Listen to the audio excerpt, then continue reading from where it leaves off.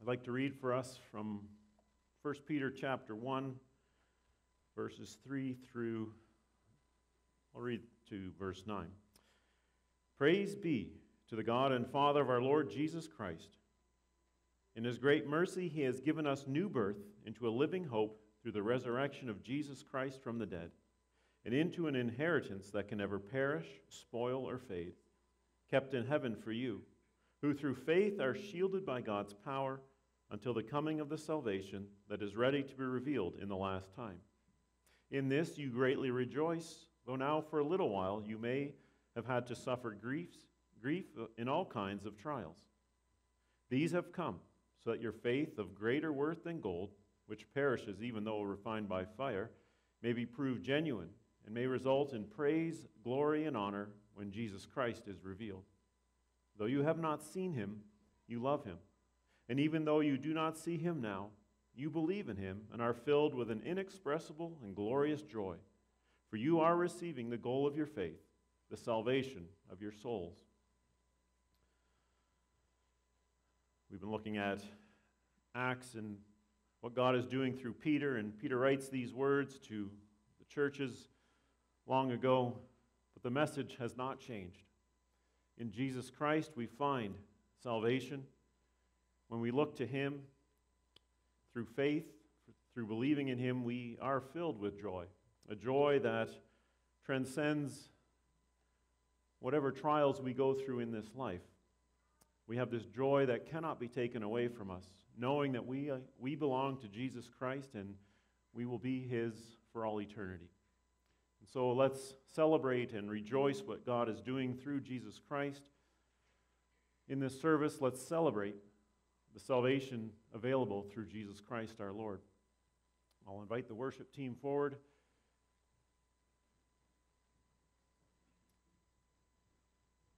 We'll sing our opening songs, Come People of the Risen King, and after the greeting, the ends of all the earth shall hear this wonderful message that there is salvation in Jesus Christ, crucified and risen. Please stand when the music begins.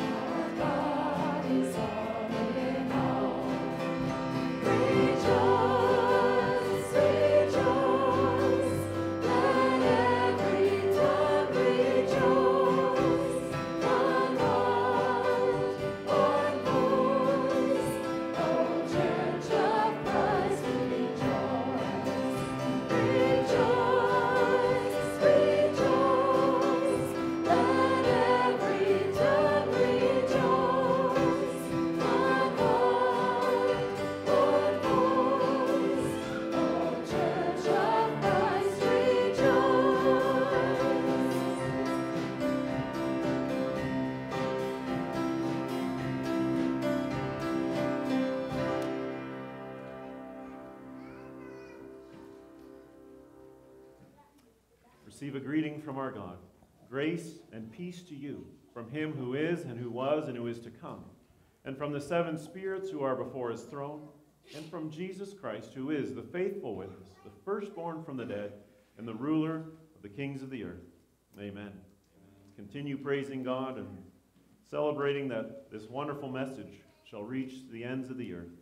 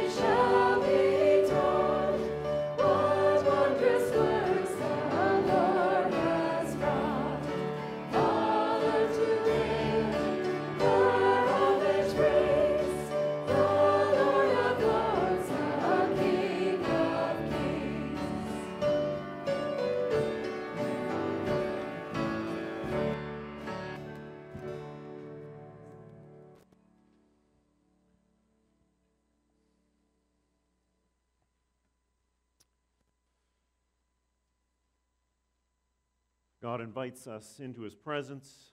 He invites us to come before him, to open our hearts before him, and to confess whatever it is on our hearts that stands between us and him.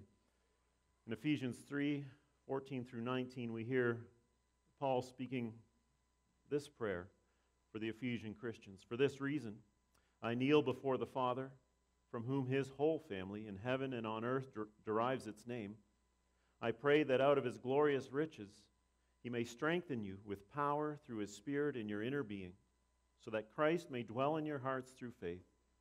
And I pray that you, being rooted and established in love, may have power, together with all the saints, to grasp how wide and long and high and deep is the love of Christ, and to know this love that surpasses knowledge, that you may be filled to the measure of all the fullness of God. Paul prays for the Christians he knew and who he was writing to. This prayer, we pray for one another and for ourselves, that we may come to know God through Christ more and more. Let's bow our heads and come to God in prayer. Lord God, our Father, we come before you, just a small collection of your children, part of your worldwide family. Your family, Lord, that spans all time, all places, all nations. Lord, we are your children. We carry your family name through Jesus Christ our Lord. We pray, Lord, that out of your glorious riches you may strengthen us. Strengthen us with your power through your Holy Spirit in our most inner beings. Holy Spirit, work in us. Remove whatever stands in the way that keeps us from having a deeper, more meaningful relationship with you, our God, the one who has created us, the one who seeks to redeem us and restore us through faith in Jesus Christ. Lord Jesus, may you dwell in our hearts through faith in you. May we be rooted and established in your everlasting love. May we be given power as your church to know just how wide and long and high and deep is your love. The love that we see in Jesus Christ, the love that led him to the cross on our sake, for our sake, on our behalf. We know, Lord, through faith in Jesus Christ, all our sins are taken away. We do not need to carry that burden any longer. But we need to come to you in repentance, with true humility, and with honesty, confessing that we need you, Lord Jesus, to save us from our sin, to restore us to the original creational goodness that you, Lord God, made all things. We know in Jesus and through the power of the Spirit this will be done. And so go with us as we journey through life, as we face trials and tribulations, that we would always look to you, Lord Jesus, and rely on your finished work on the cross and over the grave. We pray this in your name.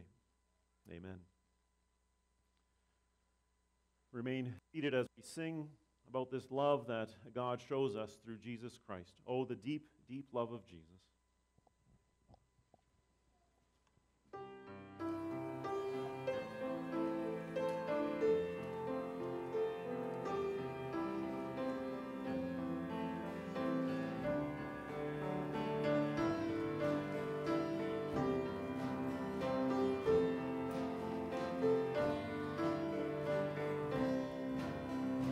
Oh, the deep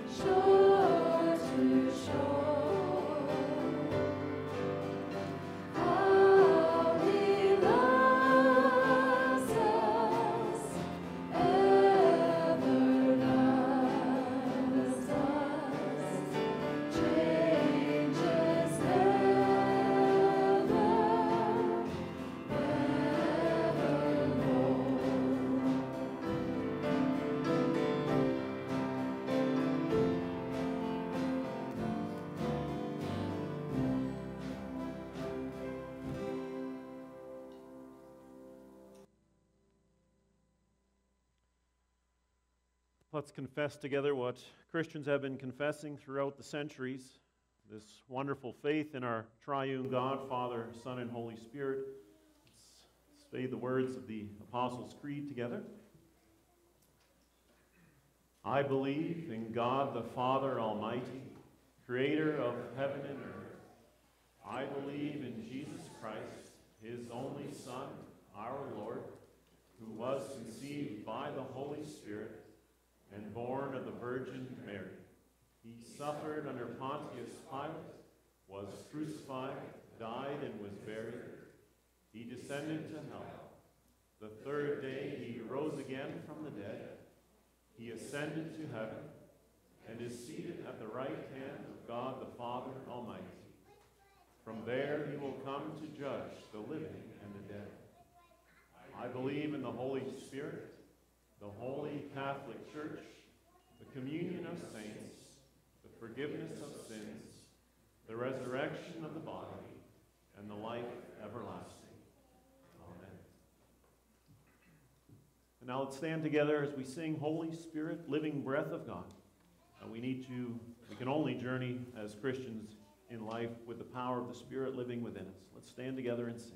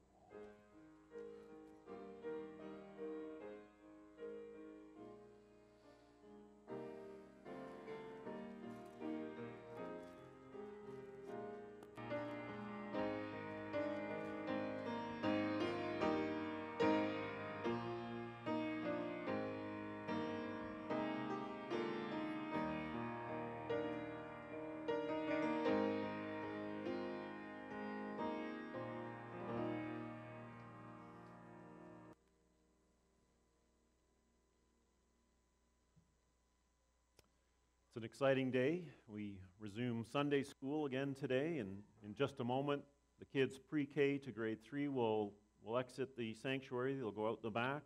They won't come to the front. We won't do that for now, the blessing. So allow me to lead us in prayer and ask for the Lord's blessing before we turn to God's Word here in the sanctuary or in the Sunday school rooms. And after that, the children will be dismissed. Let's pray. We thank you, Lord, for your Word. We thank you that whatever our age, you can guide us and you will guide us when we turn to your Word, when we study what you have to say to us. Lord, whatever age we're at, whatever stage we are on our journey, will you speak to us in this time? As we read words of Scripture written so long ago, may they be words that are new to us this day, words that draw us closer to you, our Father in heaven, and closer to Jesus Christ, our Lord and Savior, through the power of the Holy Spirit who lives and dwells within each one of your children, no matter our age. So, Lord, bless us in this time. Bless the Sunday school children and their teachers, too, as they go off to study your word there. We pray this in Jesus' name. Amen. All right, Sunday school kids, pre-K to grade 3, if you know who you are. Parents, help them out. You guys can head out the back. And then following the service, the older classes will meet after the service behind the sanctuary here, but not the high school kids. You get an extra week off or 2. We'll see. And we're going to look at Acts again as we make our way through this wonderful book, this book of history of the early church. Acts chapter 10 we'll look at. I invite you to turn there. Page 1710, 1710 in the Pew Bible, if you're going to follow along in the Pew Bible.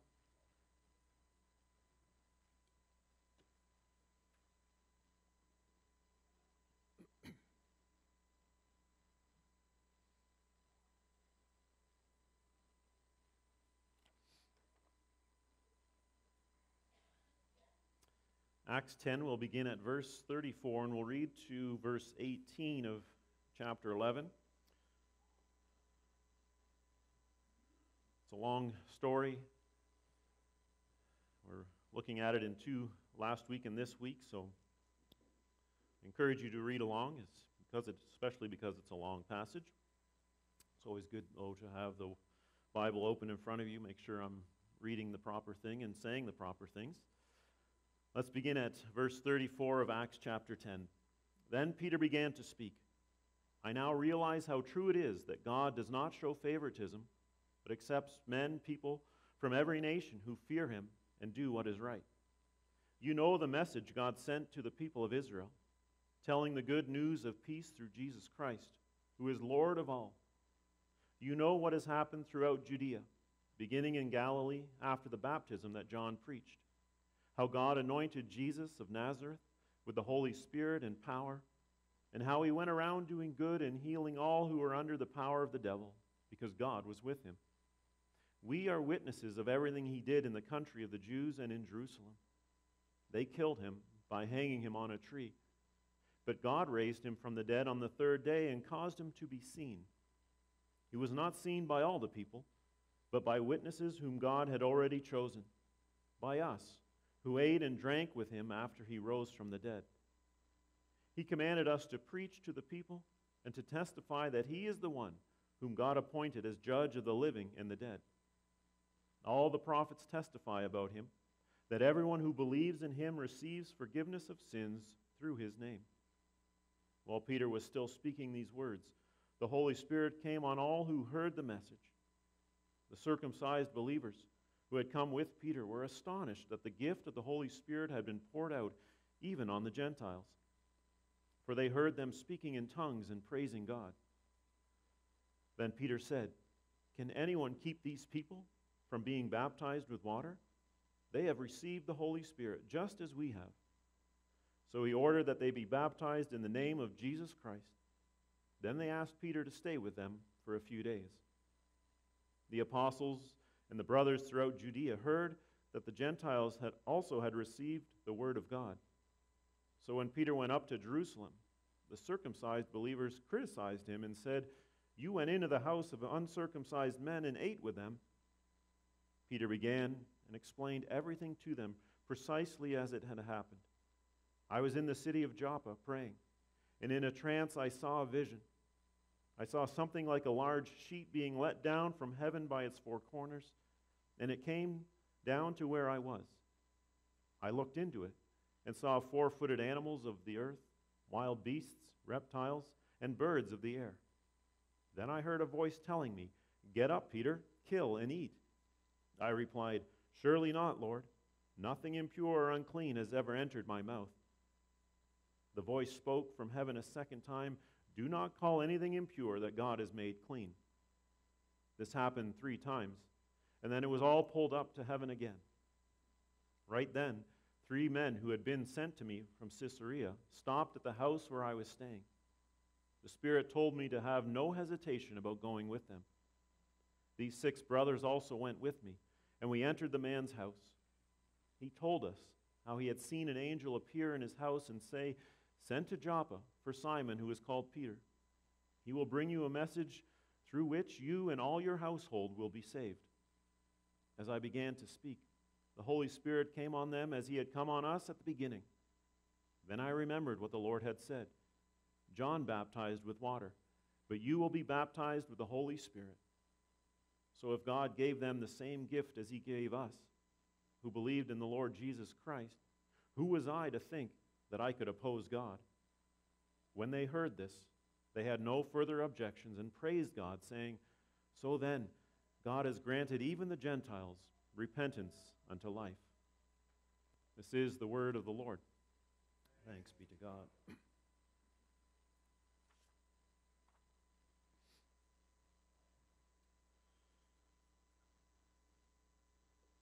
Acts chapter 10 and chapter 11, they tell one story, primarily involving 2 men.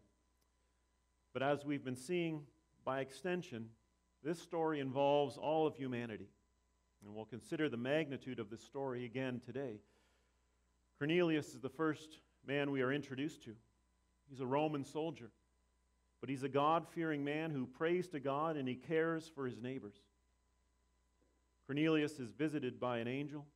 The angel tells him to fetch Peter, and Peter has a message that Cornelius desperately needs to hear. But in actuality, the whole world needs to hear this message. Peter, he's visited by God in a dream. God shows him a sheet with all manner of animals in it. God tells Peter to kill and to eat. Peter resists. As a good Jew, he stays away from anything unclean. God teaches Peter that what God says is clean, no one must call unclean. And that includes people that the Lord calls unto himself. Peter must learn that all people can receive the favor of God if God so chooses. Well, Peter does learn the lesson, for he declares in verse 34, the opening verse of our passage, "I now realize how true it is that God does not show favoritism, but accepts from every nation those who fear him and do what is right." This lesson that Peter had to learn, it's not just a lesson for him. For in actuality, all God's people who hold religious prejudices must learn this lesson. Cornelius' story about the angel visitation, it's told 4 times in these 2 chapters. Verses 1 through 8, and then in 22 and 23, and then in 30 through 33 of chapter 10, and then again in our passage, verses 13 and 14. Cornelius, he is a Gentile whom God has gotten a hold of. God is claiming Cornelius as his own. And to make Cornelius his child, God uses Peter. Peter's story about the vision of the clean and unclean animals, that's told 2 times in these chapters. In verses 9 through 19 of chapter 10, Luke recounts the story of Peter's vision. And then in our passage this morning, verses 4 through 11, Peter recounts the vision that he had. And those 2 accounts, they're almost identical. God transforms a prejudiced, religious bigot into his spokesman to the world. So why all this repetition? Luke could have greatly reduced this story, probably could have fit it in within 10 verses. Well, for one reason, the Holy Spirit inspired Luke to write the story this way.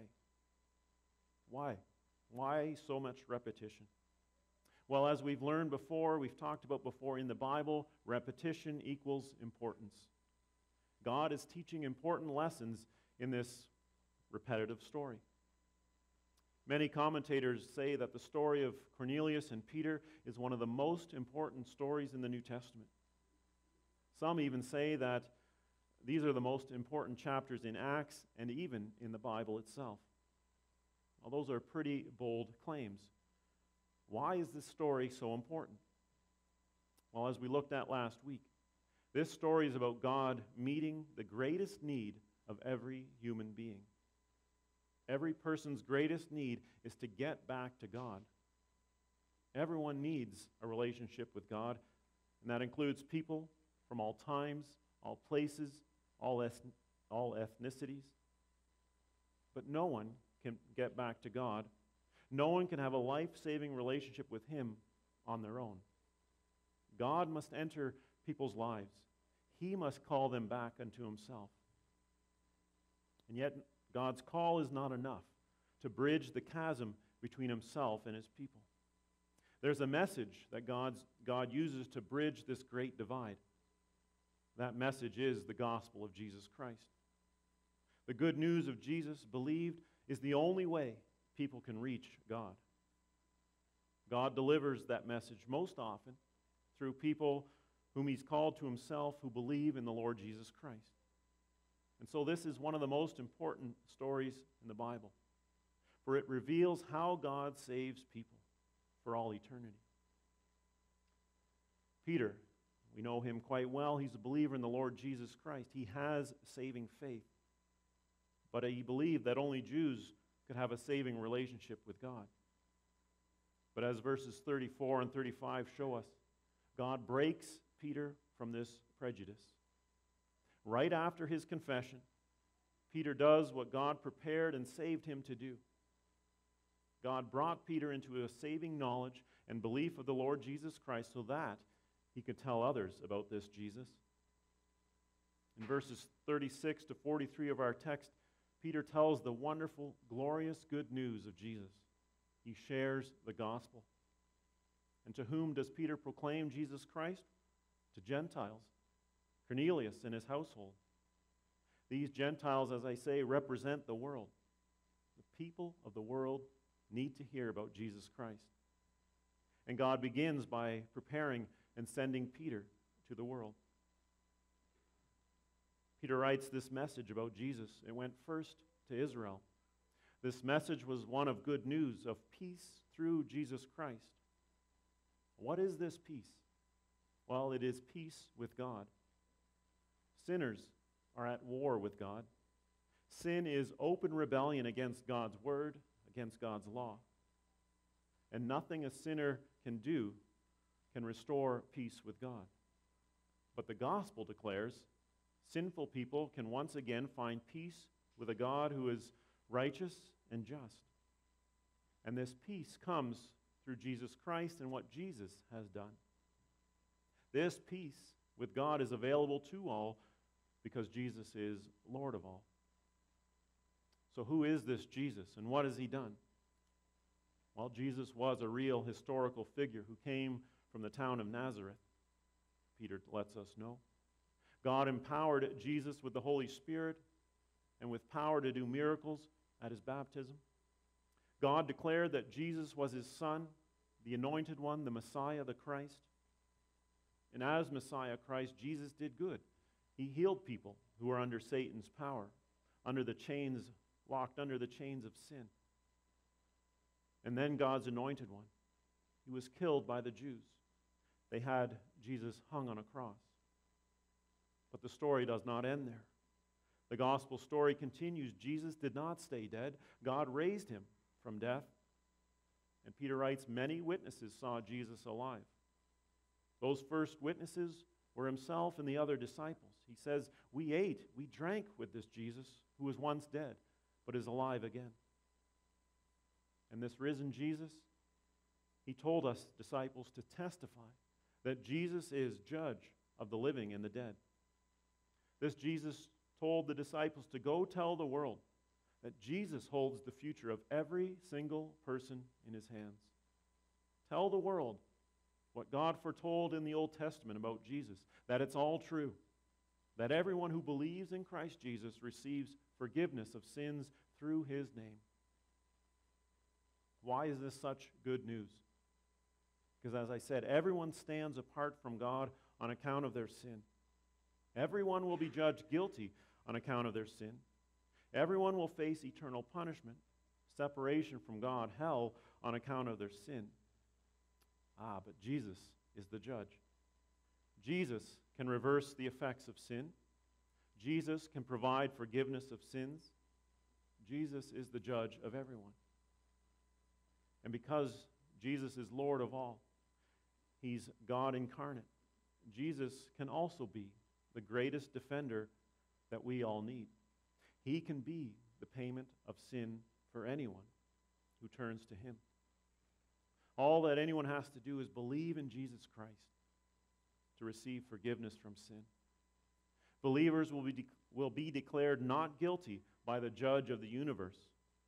Jesus brings believers back into relationship with God. And this gospel of salvation through faith in Jesus Christ, it's for the whole world. For Jesus alone can meet the deepest need of every single human being who has or will ever live. The gospel of Jesus is for people of all nations. When people hear and accept the gospel of Jesus Christ, they are reunited with God. We read of that in our text, verse 44. While Peter was still speaking the good news of Jesus, the Holy Spirit came upon all who heard the message. Those who heard the message about Jesus Christ and believed, they were filled with God himself, God the Holy Spirit. Those who heard are Cornelius, his household, his family, who he had gathered to hear the message that Peter would bring. To have God dwelling within them is proof that these Gentiles belong to God. To have the Holy Spirit dwell within them shows that God is restoring them unto himself. Salvation comes from believing in Christ Jesus, crucified and risen. Peter declares that these Gentiles have received the Holy Spirit just like he and the other disciples had on Pentecost. This indwelling Holy Spirit is God's deposit of himself, a deposit that guarantees believers in Jesus Christ are his for all eternity. The Apostle Paul speaks at length on that in his letters. The Jews thought, however, that the Holy Spirit was only for them as God's chosen people. In chapter 11, we read how Peter is challenged by this prejudicial thinking. The circumcised believers, we read, criticized him for having any business to do with Gentiles. The circumcised believers refers to Jews who had become Christians. Peter tells them about his vision from God of the clean and unclean animals. He tells these Jewish Christians how God declared that what he says is clean, no one must call unclean. That means Gentiles whom God calls and sets apart as his own children, they are clean. They are deemed worthy by God for the Spirit of God to dwell within them. God gave Cornelius and his family the same gift that the apostles received on Pentecost, the Holy Spirit. Sometimes this story is referred to as the Gentile Pentecost. They spoke in tongues as a sign that the Spirit was in them. Peter goes on, he says he had the new Gentile believers baptized. Baptism was the new sign of being included in God's family. The old sign of circumcision, that was discontinued.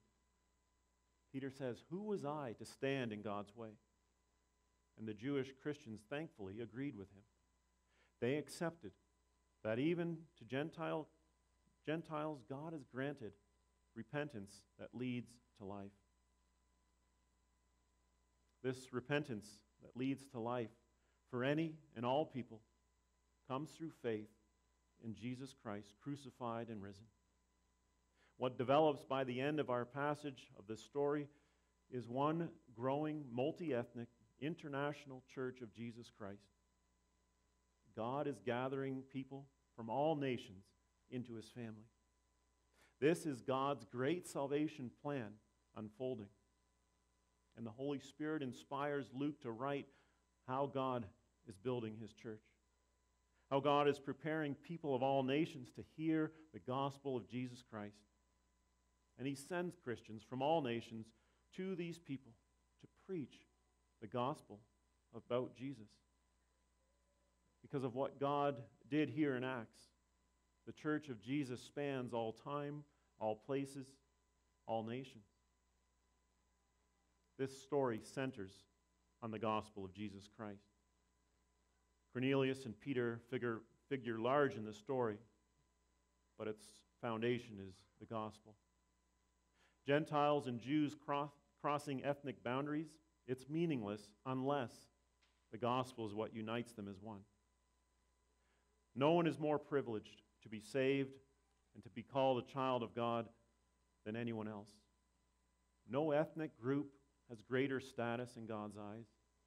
In fact, no one on their own is worthy to become a child of God. As I said, all sinners stand guilty before God. It's only because of God's mercy and his grace that a person is saved. Any emphasis that the church puts on ethnic or social distinctives, it's misguided at best. But at its worst, prejudices in the church are anti-gospel. They are anti-God's word. Prejudice in the church is sin. What God calls clean, let no one call unclean. The gospel and the Holy Spirit are for all whom the Lord calls unto himself. The church must not stand in its way. The church is to tell the good news of Jesus to all people. Both Cornelius and Peter prayed to God. They were both seeking God's will for their lives. And the Lord led a God seeker to a God proclaimer. Cornelius and his family needed to hear the message of salvation in Christ alone. Peter was given that message that there is indeed salvation through the one named Jesus Christ, who was crucified and is now risen. And what a beautiful result was accomplished by the Lord our God. We are heirs of what God did that day between Cornelius and Peter. And so we need to praise the Lord for what he has done, that we, hundreds of years later, may call ourselves children of God through faith in the Lord Jesus Christ. If we are willing, the Lord will use us too, like he used Peter. All we need to do is put Jesus Christ first. The church, throughout its history, has spent much time, many resources, trying to figure out how best to do missions and to evangelize. God shows us right here in the book of Acts how to do missions. We need to get past ourselves, drop our prejudices, and tell people about Jesus Christ. It's that simple. It's not easy, but it is that simple. Tell people about Jesus. That's the church's mission. That's why God saves us, not only for our own good, but so that we can tell others about Jesus Christ, who is our Lord and Savior. So let's take up that challenge. Let's answer the call of Jesus Christ to his followers to spread the good news that there is life eternal, through faith in the Lord Jesus Christ. Let's pray. We thank you, Lord Jesus, for what you have done. We thank you for the gospel message which you have brought to us again this day. The message, Lord, that through your death, through your resurrection, believing in what you have done, we find salvation. We find eternal life because we find God. But in fact, it is you, Lord God, that is doing the finding. You come and call us. For on our own we would continue to reject you. But you seek us. You prepare our hearts to accept the message of salvation in Christ alone. Lord, as we've heard that message, may we accept it more and more. May you strengthen our faith in the Lord Jesus Christ. And Holy Spirit, who dwells within every believer in Jesus, would you empower us to spread that good news? It's not easy. At times, we will be rejected, just like the early Christians were. And yet, you call us to go forth, to spread that good news, that in Jesus Christ there is salvation, that we do not need to fear meeting our Maker, that we do not need to fear the judge of all things, the living and the dead, because he is Jesus. And if our faith is in him, he is our greatest defender. And he will declare us not guilty when we come before you and stand before your presence, God and Father. May this wonderful good news fill our lives with joy, with peace, and with a deep resolve to tell others that they too can find life through Jesus Christ. It's in your name, Lord Jesus, that we pray. Amen.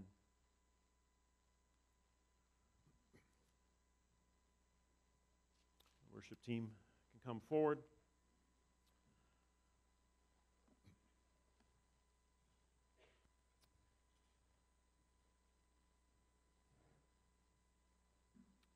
It's our song of response. We'll sing Facing a Task Unfinished. We'll stand together and sing once the music begins to play.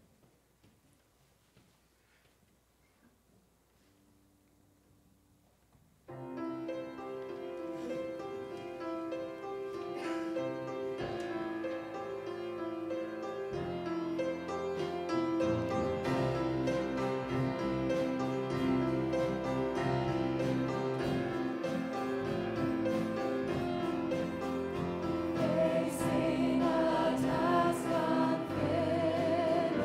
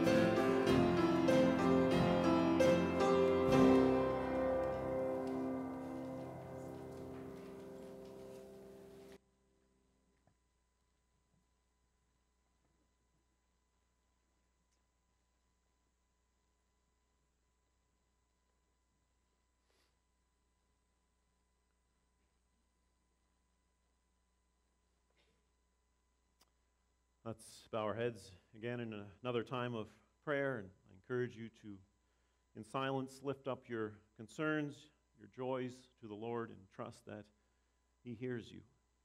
He knows what we each need, and He will answer our prayers according to His will. Let's pray. Lord God Almighty, You are the light who shines in the darkness. You came, Lord Jesus Christ, and took on flesh to be the light who leads lost people back to their Creator, to their God. Lord, we pray for this world that is in darkness. We pray for people who wander in the darkness, who don't know You, who are seeking but don't know where to look. We pray, Lord, that You would bring them the message of Jesus Christ. We thank You, Lord, that You are continuing to build Your church. You are continuing to draw people from all nations unto Yourself, uniting them through faith in Jesus Christ, one Lord over all.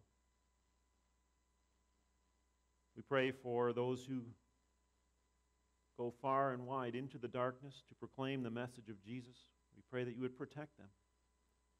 We pray that You would protect Christians everywhere as they live out their lives for Jesus, as they tell others that Jesus Christ is their Lord, and many face persecution. Many are thrown into prison or worse. Their lives are taken because the evil one believes he can gain an advantage by killing Christians. But as the stories in Scripture remind us, Lord, the death of Your people does not end or damage the church. In fact, it spurs it on. And for all Christians who lose their lives for the name of Jesus, You take them straight into glory. And so, as followers of Christ, we have nothing to fear in this world. And we do not need to fear what is to come in the next world. For we will be with You, Lord Jesus, through faith in You. What a wonderful gospel message. What a wonderful future for all who claim Jesus Christ as Lord. Lord, You are the bright morning star. We pray for those among us who are grieving, who are facing dark times because of illness, for those with failing health, Lord, those whose lives are darkened by fear. Would You be near them? Would you let Your light penetrate the darkness that they are enveloped in? We pray, Lord, that You would give each one of us strength, that we would live our lives for You, realizing that everything we have comes from You. You call us to work hard, to do our best, but ultimately You are the one who provides. As we celebrated Thanksgiving a few days ago, You are the God of providence. You provide all things for Your creation. You provide all things for our physical needs. And You provide for our spiritual needs, which we've been speaking of again this morning. You do that through Jesus Christ our Lord. Lord, we pray that You would be with our nation, our neighbors to the south, Lord, as political unrest is growing, as the U.S. nears the election, Lord, and hostilities increase, Lord. We pray that Your will may be done. We pray also for our country, that You would guide our leaders. We pray, Lord, that we would trust You, for You put leaders into power. You take them out according to Your will. May we look to You and trust in You. Lord, no matter what happens, remind us that we are safe in Your hands. Lord, we pray that As we go forth in this day and in the week ahead, that you would go with us. Protect us, we pray, as we see the weather turning, as we head into winter, Lord, with the challenges that brings and increased risk as we're on the roads and doing things, Lord. We pray that you would keep us safe. We pray, Lord, that in all that we do, we may live for you, that we might bring you honor and glory and praise through our lives, through our congregations, through the church that we are part of, that we might show this world that the kingdom of Jesus Christ has come. His kingdom cannot fail, for he is the King Almighty, the King of the universe. He is the judge of the universe, for he is the Lord over all things. May that empower us, Lord, to live for him, to live for you in all that we do. Lord, hear the prayers that are on our hearts. We lift them up to you, prayers of joy for the good you are doing in our lives, prayers of sorrow and concern because of the struggles that we're facing, that we're going through. Remind us that we can turn to you in prayer always, that we should seek you in times of prayer, like Cornelius did, like Peter did, seeking your will and trusting that you, Holy Spirit, living within us, will guide us. May we trust in you completely. We ask and we pray all these things through Jesus' most mighty and powerful name. Amen.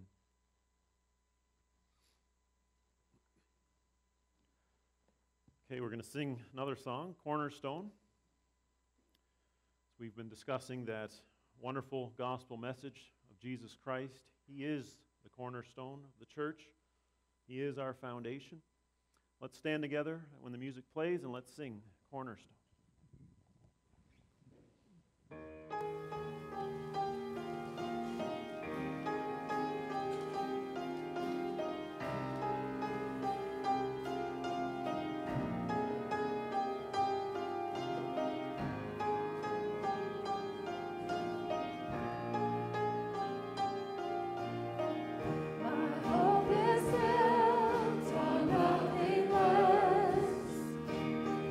And Jesus' blood and righteousness.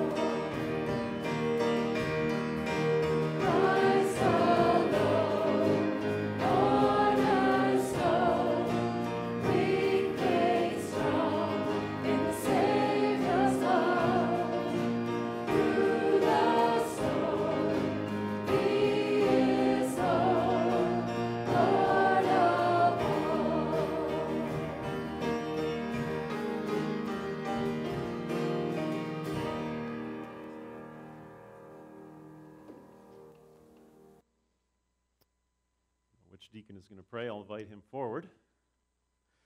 And this morning's offering is for Lethbridge Pregnancy Care Center, an agency that seeks to help women in desperate situations, wondering what to do with an unplanned pregnancy. The collection plates are on the table just outside the doors if you want to give to that cause this morning. I invite you to drop your gifts in those plates. So we pray. Dear Lord and Father, we thank you for today's collection for the Lethbridge Pregnancy Care Center. This facility offers these young women a renewed hope for better things to come. The staff at LPCC will walk alongside the women and men in a crisis, offer them love and support along the way. We thank you, God, our Father, for being an answer to their prayers. We pray this all in your holy name. Amen. Amen.